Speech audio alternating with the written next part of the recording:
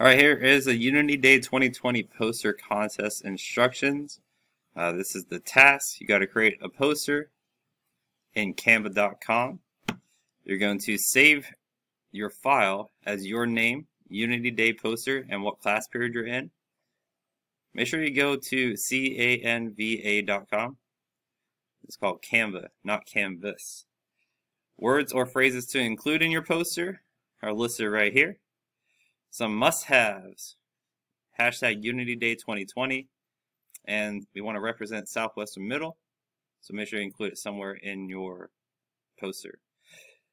Also, you want to have people check your spelling and grammar. We can do that by collaborating in the Teams chat.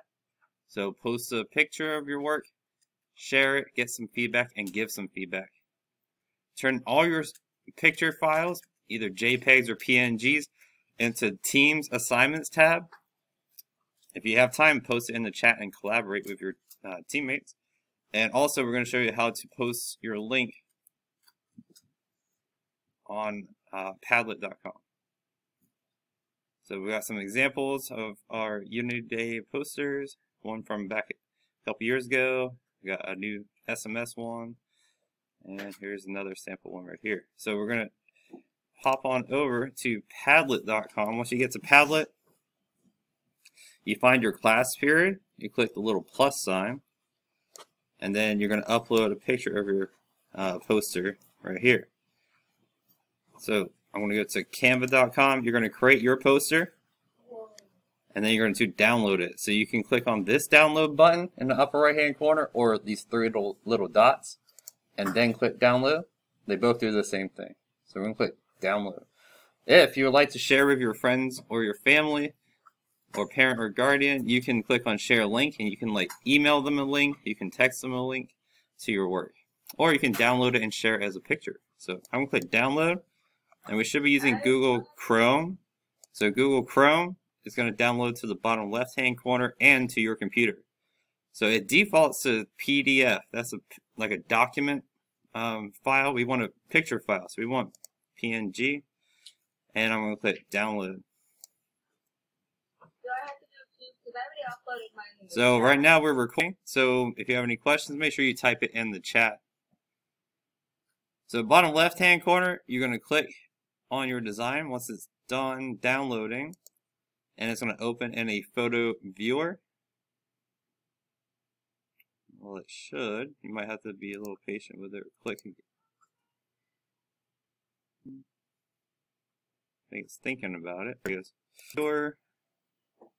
There we go. So I have downloaded it to my computer. Now I need to save it to my OneDrive. So I'm going to go right click, save as. And I'm going to save it to my OneDrive because right now it's only saved to my computer and in my Canva account. So you go to your OneDrive and then you go to your STEM folder, whatever class period you're in, and then you're going to put your name, poster, and what class period you're in.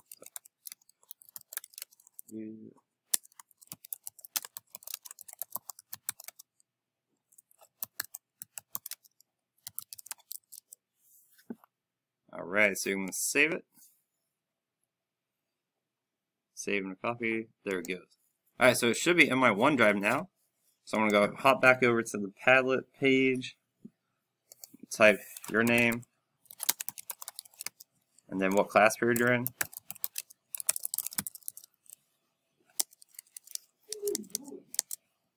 And then Unity Day Poster 2020.